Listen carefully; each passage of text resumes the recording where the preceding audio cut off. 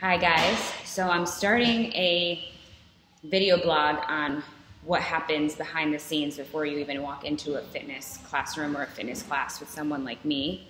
So I've been teaching for a very long time. Most people that know me know that I've been teaching for about 17 years.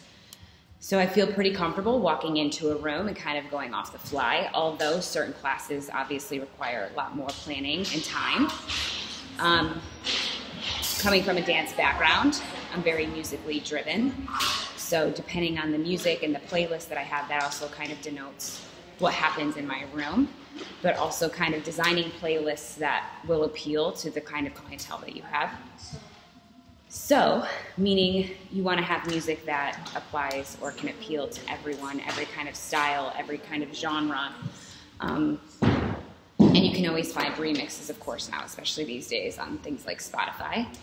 But in terms of like planning out the class structure, so coming from a dance background and coming from moving into the fitness background, what I wanted to do with this class in particular that I teach at Solace was take all the injuries that I've had over time and kind of put most of the rehabilitative moves that I've done to rehab my body, so for my back injury, for my knee injury, into one class.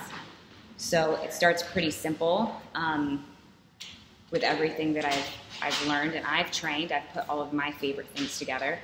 So I use kettlebells and I use lightweight and I use resistance bands.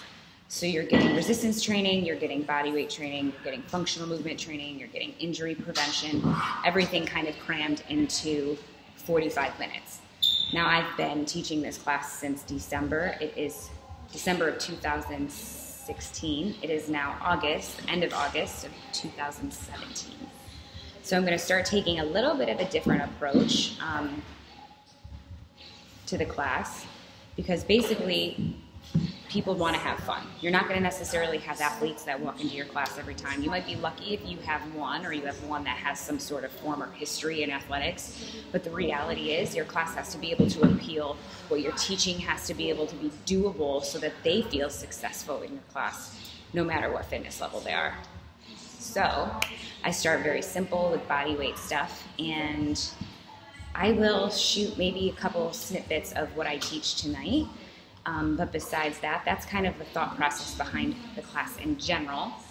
And I do a lot by the fly. I fly by the seat of my pants, only because I'm an expert improviser in terms of movement. So I feel very comfortable reading my room and creating movement based on that. I also, with this class, am very comfortable because I do everything with them. So I'm not going to teach or train or do something that I don't have the necessary experience in. So that's the other cool element. So this is a 3-minute tip for you guys on how to get started in terms of what the heck to do when you're starting to plan a class or your own sort of style if you want to stylize your own fitness class.